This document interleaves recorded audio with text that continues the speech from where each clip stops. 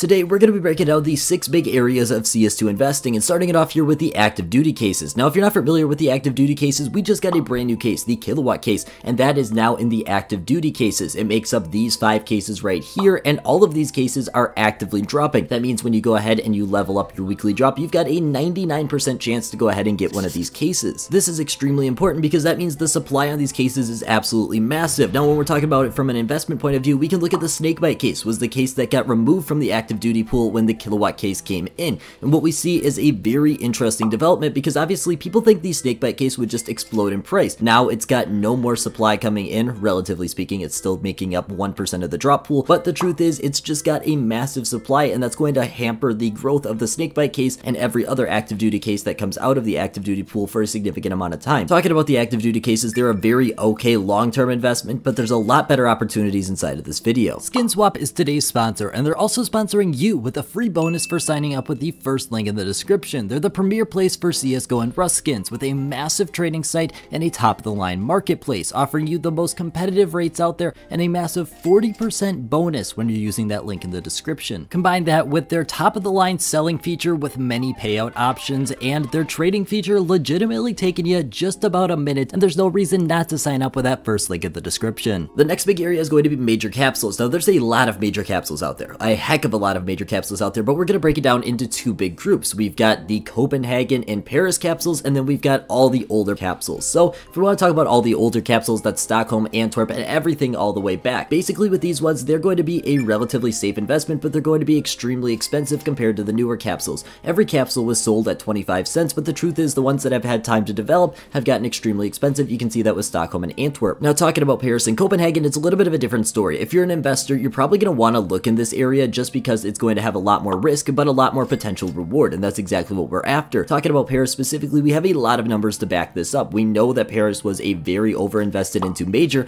However, we also know that the demand was there for opening up these Paris capsules. A lot of Paris capsules have been opened. Now, for me personally, I do still think there is a lot of potential with the Paris capsules. It's just going to take a long time to develop, and a lot of people aren't willing to wait out that time. Obviously, make your own investment decisions, but when we're talking about Copenhagen, this is going to be most likely one of the biggest impacts for the Paris capsules. That's because 3 out of the past 4 capsules that have been released have contained borderless stickers, and we're seeing a lot of fatigue in the market because of these borderless stickers. Therefore, Copenhagen is going to be very interesting to see because it's probably going to have a pretty detrimental impact to Paris if we see borderless stickers once again. Now, you can also go ahead and make an investment into these stickers specifically. If we want to look at Antwerp, some of the best performing investments from the overall Antwerp were actually the Antwerp Hollows. That's because they were extremely cheap and extremely underinvested into, and because the demand was concentrated for a lot of these stickers, we saw a significant increase in price compared to even the capsules, which did see some pretty nice growth. Now, honestly, it's not going to happen like that every time. Actually, a lot of the time, you're usually going to be outperformed or equally performed by the capsule, so it's not going to be the best interest every time. However, it definitely comes down to the specific stickers. Now, when you're making an investment like this, I'm going to be completely honest, it is usually significantly more risky than what you're going to get with the normal capsule, because the normal capsule has all of the stickers inside of it, and just a couple of them go up, the capsule is probably going to move in value, but you're investing into those specific stickers, so if your sticker doesn't move in price, you're going to be out of luck. Now, when we're talking about major sticker investments, there's one big thing you want to pay attention to, and that's going to be the fact that if it has a borderless alternative or not. See, when we look at a lot of stickers, they might have 1 borderless sticker, or they might have 3 borderless stickers. Usually the ones that have 1 borderless sticker tend to outperform the ones with 3 because all of the demand is going to be concentrated on that one specific sticker. Please keep in mind that if something meets this one specific piece of quota, that doesn't guarantee it's going to be a good investment, but it's a really good indicator to start looking for your potential sticker investments inside of this area, because the truth is usually it ends up being more correct than it is wrong, but it's obviously not guaranteed by any means. And keep in mind that we have tons of data out there that helps you make these decisions. Specifically, one of the ones here is going to be the sticker application numbers. Very easy to find and very useful in your decision-making process. Now, rare cases are my favorite thing to talk about. If we want to look in the past year, we have seen such significant amount of growth inside of this area for a couple big reasons. First up, if we want to talk about the supply, it's only decreasing. That's because they make up 1% of the drop pool, as we mentioned earlier, and we have seen 20-some million cases unboxed in the past month, and about 40% of those on average are going to be rare cases. Therefore, we're seeing a huge decrease for so many of these cases, which leaves such a big opportunity for such a large amount of profit. Now, the biggest thing that comes down to when we're talking about these rare cases is the unboxing numbers. We mentioned 20 million cases in the past month and over 1 million in the past day, but the truth is you got to make sure you're still buying cases that are heavily demanded. A lot of these cases are going to be your cheaper rare cases, your Prisma 1, your Prisma 2, your Danger Zone, and a lot of these cases that have consistent demand are usually going going to be some of the ones that perform the best. Obviously, you can still look to some of those more expensive cases, those ones like your Wildfire, your Chroma 3, your Revolver. Those ones are also still very good investments because they have a little bit of a lower supply, but they still have a really decent amount of demand relative to the supply. Now, when we're talking about rare cases, these are the #1 area I suggest to the most amount of people because it's really hard to screw it up. All you have to do is buy some of the most demanded cases, throw them away for a while, and you're going to be in a very likely position to go ahead and make some of that profit we have recently shown as being a massive amount, especially in the past year. Now, obviously, nothing is guaranteed, but rare cases are the #1 area in my personal opinion. If you're not too deep into CS2 investing, it's a perfect area to get into. Now, when we're talking about the skins market, it's a very interesting area. Honestly, I wouldn't recommend investing into it unless you really know what you're doing, but a lot of people look at play skins and they see how they have appreciated over time and they look at that as an investment. That is an option. However, I'm going to be very careful in wording this when I say that it is kind of dependent on the player count. Obviously not fully, but relatively speaking, as more people come into the game, if there's a limited amount of skins, they're probably going to increase in price. The biggest area for profit when it comes to skins is going to be operation skins. Now, operations are going to be the #1 most opportune time to make a very strong investment into Counter-Strike. That's because of this right here. This is the Operation Riptide shop. Everything on this page has increased significantly in price since Riptide has ended up until today. And it's not just with Riptide. Every past operation as well, we have seen such a massive amount of profit and specifically a couple big areas. First up, we see these stickers are a very profitable area because usually there's a couple really demanded stickers that aren't noticed until afterwards. The supply on these is super low and therefore the price starts to increase rather quickly. Also, look at the operation skins. Operation skins are usually ones that have a finite amount, so no more can actually be created, but the demand on these is relatively high, so people put them into trade-ups and we see the price of them start to go absolutely ballistic. We see 5, 6, 700% growth over the span of a year or a little bit more of time, and it's not too uncommon for the past operations. And finally, we just have nearly everything in the shop because all of these items are completely supplied cap. We're talking about the patches have ended up being very profitable because very few people bought them. We look at the operation agents, same exact story here. There was not a ton of demand for them during the overall operation. Once it ended, there was a relatively speaking lower supply and therefore they ended up being really good investments and going up in price. As with all of these investments, nothing is guaranteed by any means, but an operation is one of the most profitable times to be an investor and I would highly suggest at least looking into it if you're in that position. And finally, we got the extras, which are 3 big things that didn't make the list. First up, agents overall. Right now, agents overall are extremely inflated in price in my personal opinion, and therefore I don't think it would make a strong investment, at least in the current market. Second to it would be souvenir packages. Souvenir packages, relatively speaking, have zero demand once their respective major finishes, and usually it's the same collections over and over after every major. It's not a great investment because they're going to have zero demand. And the last one is going to be hype items. These are items that go up very quickly because of maybe something changed or maybe anything changed for these specific items. I don't think it's a good investment. Usually they drop right back down for the significant amount of items, but that's all I got. Thank you guys so much for watching. Have a great rest of the day.